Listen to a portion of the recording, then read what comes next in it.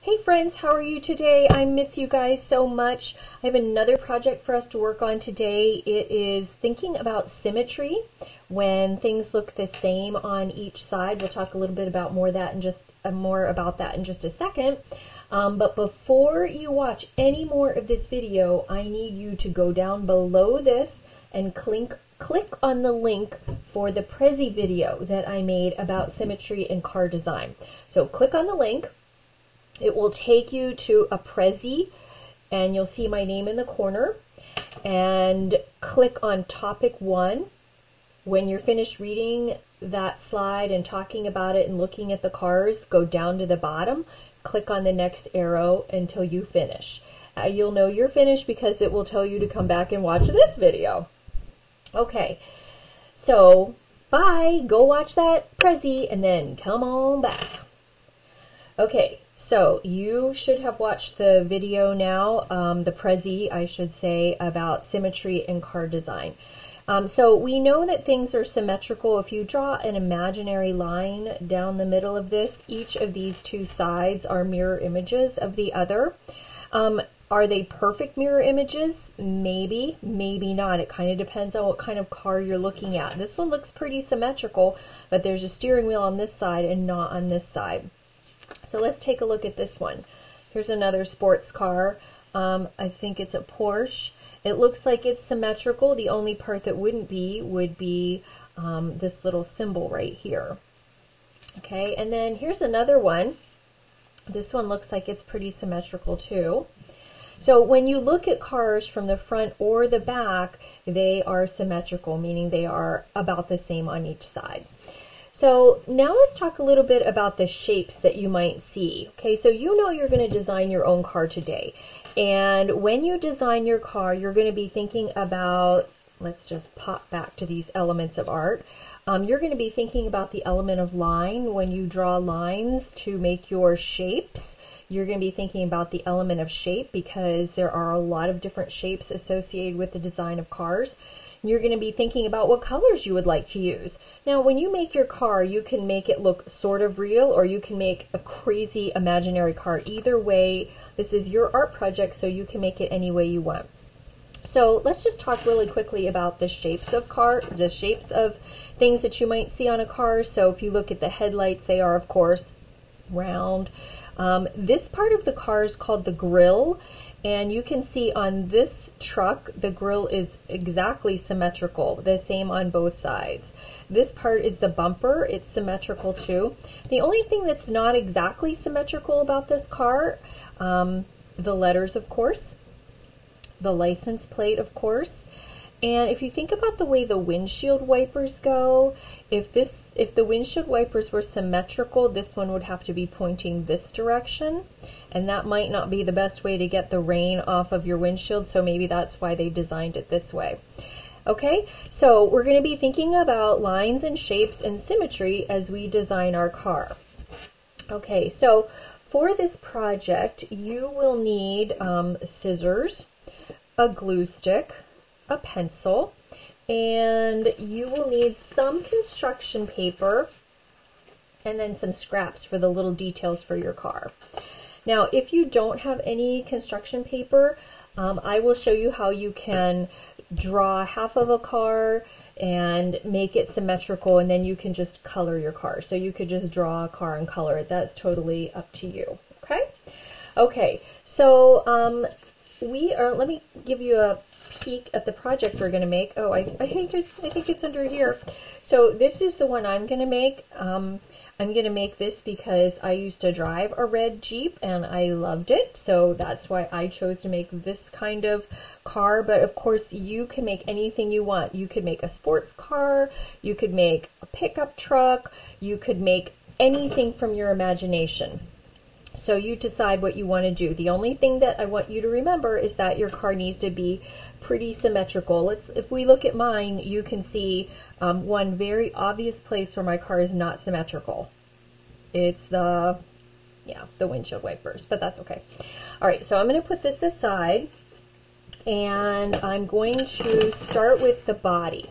Now, to make your car symmetrical, the trick is you will fold everything in half and you will only cut out half of it. And then when you open it up, obviously it will be symmetrical, okay?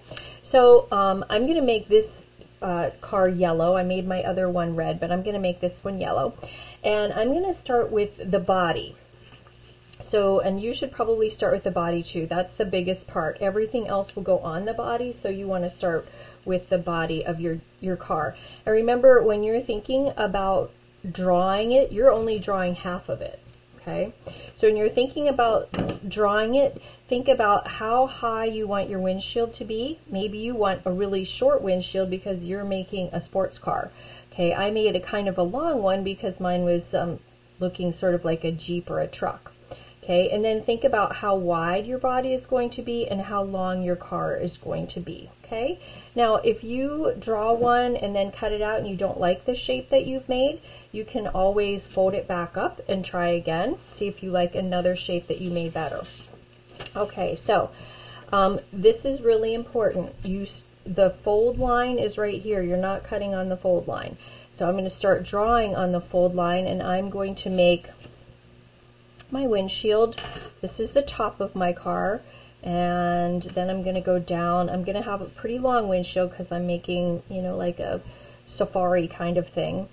And my car is going to be curved like that, and that's probably long enough, and I'm going to close it up. Okay, so pretty, just really simple outline. Now remember, if you want to make something with a shorter windshield, then this part would be shorter. If you want your body to be larger, then that part would be larger. You design it any way you want. When you are ready to cut, put your hand on the fold. That way you know you will not cut the fold. If you accidentally cut the fold, why then you will just start over again, just like when it happens at school. No big deal, but save your scraps, of course, because you might be able to use them for something else in this project or for another project, okay? So I'm not going to throw these away. Maybe I'll use them for headlights or something like that, so I'll put those over there. And then I'm going to look and see if I like that body shape, and you know what? I do like that. So surprisingly, most of the time when I do something like this, I have to fold it back up and trim it up a little bit more because I don't love what I see. And that's absolutely okay. All right, so the next part I'm going to make is the bumper, because that's the next biggest part here. Now, my bumper needs to be a little bit bigger than my body. Your bumper could be the same as your body or a little bit bigger. The bumper is to sort of to protect the car, so that's why it needs to be a little bit bigger than your car. But remember, this is your design, so you can make it any way you want, okay? So I'm going to make my bumper black, and if I hold my paper here, I'm looking at this. I'm trying to use a piece of scrap paper, but it isn't going to work because this paper is not longer than this paper. So I'm going to have to look in my scrap drawer here. I have a scrap drawer at my house, just like we have the scrap tower at school. I miss you guys so much, I can't even say. Okay, so here's a piece that's a little bit bigger. So I'm going to fold this in half because remember, we're making this symmetrical, so if we fold everything in half, both sides will be the same when we open it up. So a bumper is actually, you can make it curved. Maybe I'll do this with a white pencil, see if that shows up better. You can make a curved bumper, okay, like that, or you can make a straight bumper, or something else. Whatever you want is absolutely perfect. Remember, you're going to start drawing on the fold part, okay? We never cut the fold. So I'm actually just going to make a pretty simple bumper here. I'm actually just going to make a rectangle, and I'll show you why in a minute, okay? So I just made a rectangle there. I'm not cutting there. That was just when I was showing you if you could make a curve. I'm going to cut on the fold, and I'm just going to cut my rectangle out, and I'll show you why I did it this way. Okay, the first thing I'm going to do is match this up and make sure my bumper is longer than my car. Woohoo! My bumper is way longer than my car. Way too much longer. Okay, I would like this bumper to be a little bit curved. So I'm just going to make a curved line like that. Let me make sure you can see that. Okay, you see that little curved line right there? I know that I want my bumper sticking out a little bit, so I made a curved line there. I'm going to fold this back up. I'm just going to cut on my curved line. Okay, and when I open it up, my bumper will be, it will be symmetrical, okay? Okay, so now I'm going to work on my windshield.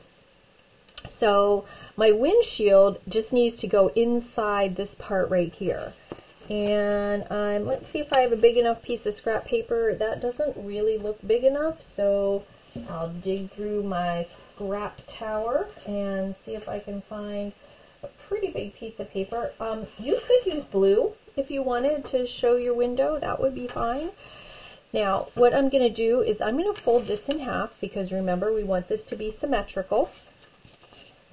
And I'm going to fold this in half. And watch what I'm going to do. I'm going to lay this here. I'm going to take my pencil and I'm going to trace around the area that I want my windshield to go. Okay. Now, if I cut this out, let's see what happens. Because I want my windshield to be the same shape as the body of my car. That's why I traced that. Okay. So I'm going to open this up, and is it going to fit just right or be too big? It is too big, but it's the exact right shape. So all I have to do is close it up again and trim around it. And it should be just the way I want it. Okay. All right, so there's my windshield. And there's my bumper. Okay, so that's basically, these are the sort of, I guess, the trickiest things I would think to cut out. To make the rest of your car, you definitely need some tires. So when I'm cutting out something that I need 2 of them, but it's not going to be something that I fold, you know the trick. Just fold your paper in half and draw it on your paper. So I'm going to make, I guess I should do this in white so you can see this. I'm going to draw my tire shape. By the way, I kind of stopped talking about shapes, but let's talk about it. So the windshield is kind of like a rectangle. Oh, I think we did talk about how the bumper was a rectangle with the corners taken off. The tires are also rectangles. Okay, so I just made, now if you want big fat tires on your car, then you would make these much bigger. So you decide how you want your tires to look, and you can even take a pencil and make like some squiggle lines in them for the treads. That would be totally awesome. Okay, and then you decide where you want your tires to go. Okay, and then in fact for this one, I would definitely redo this. I think I would like my tires to be just a little bit bigger so I can go out and get a little crazy. Okay. So the rest of the car, you are going to add your own details. Decide what you want in your car. So I already cut some out, so you didn't have to watch me cutting everything out. I cut the seats, and I think I'll just glue this on real quick. Okay, and move those tires, but I want this bumper on. Okay, and I'm just going to stick some glue on the end of this tire and tuck it up here. And stick some glue on the end of this and tuck it up. And you know what? I think I would like to draw some tire treads on there. I think that would be kind of cool. Okay, and let's glue this windshield on. And then you can start adding whatever details that you want to your car. Like I have some seats to put in. And actually on my other one, I think I made another paper that went around the back of this just to make a little black line around my windshield. You can do that if you want. And I got a rear view mirror hanging here. You can tell that what I did was I had the paper folded in half and I drew my rear view mirror. It kind of looks like the bottom of a golf club. And then I will open it up and glue it on. Now these are details that you can add, but you don't have to. You can make yours look however you want. I've got some rear view mirrors here that I'm going to glue and tuck under here so I can see what's going on behind me. Just like I do in school, I can see what's going on behind me. Okay. And Jeeps have a very noticeable grille. Remember when I showed you the truck? This is the grille right here. So you can do some really fancy things with that if you want. Like this Ford has 6 little rectangles inside there. You can do that if you want. Jeeps, I think I have a picture of a Jeep in this pile here. Jeeps have that really recognizable grill that's just looking like this, so that's why I made mine look like that.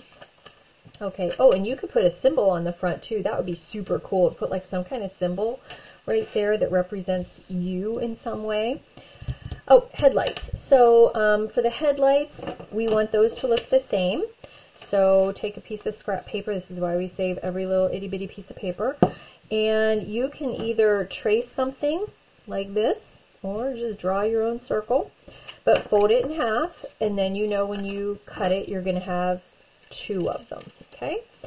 Now it is helpful to look at pictures of cars when you're doing this, so that's why there are a lot of pictures in that Prezi. You can always go back and look at that to get some ideas, or you can Google pictures of cars to get ideas. When I was doing this, I kind of forgot about these lights, so I looked at a picture and I'm like, oh yeah, I want to add those. I added a little license plate here. You could do that if you want, and then write your name on it. The other thing that would be super fun, my daughter gave me this idea when she came in and looked at this. If you looked in a magazine and found a picture of like your favorite celebrity, you could cut it out and put them here before you glue your steering wheel and your windshield wiper on, or put a picture of yourself in there. Oh my gosh, that would be so fun. Okay, so once you get everything glued on, you have your symmetrical car made. You're going to need to glue it on a piece of background paper just to kind of hold everything together, like these are sticking out. So choose a background color that you think would be would contrast with your car and really show your car off. So obviously if you have, I'm going to dump those off. If you have a yellow car, you would not choose a yellow background. You might choose green, because that shows off your car. You might choose blue, that would show off your car. You might choose purple, but you probably wouldn't choose orange, because that wouldn't show off your car as well. Okay, so think about what color would show off your car and glue it on. Okay, and your finished product is gonna not look like mine, but it probably will be symmetrical and in most places, and it will be something of your doing. I can't wait to see what it is. So make sure that you send me a picture of what you do. Now, I did say that if you didn't have construction paper, I had another idea for you. So if you don't have construction paper, you can take a piece of, this is just copy paper, and draw half of your vehicle. Okay, well, let me backtrack a little bit. Fold your paper in half, open it up, fold it in half the other way too. You'll see why that's important in just a minute, okay?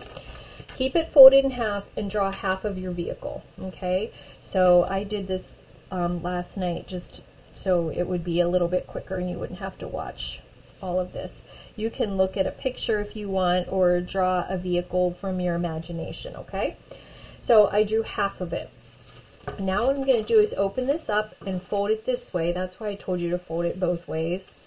Okay, and you can see, I went over this after I sketched it. I went over it again with my pencil just to make sure there was a good layer of graphite there. Okay, so all I did was sketch it real sketchy and then went over everything nice and dark one more time. Okay, and then that way you can see through it. I think you can see, right? And then you're going to take your pencil and trace over all of the lines that you drew,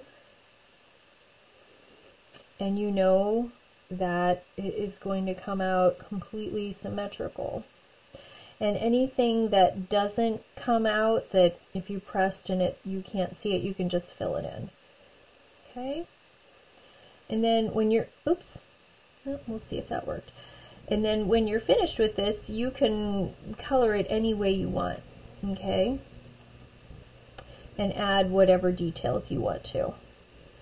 All right, let's take a, oh, I just have these couple more to do, so I'll just do those. Let's open it up and see if it worked. Okay, so there we go. And now I'll just take my pencil and darken those lines, and then you can color it. Okay, so if you don't have construction paper at home, you can still make a symmetrical vehicle. Okay, so that is our video for today, and I cannot wait to see your pictures. Even more so, I can't wait to see you guys. So if you do this project and when you finish it, can you please send me a picture, because I love to see the things that you do. Bye friends, miss you.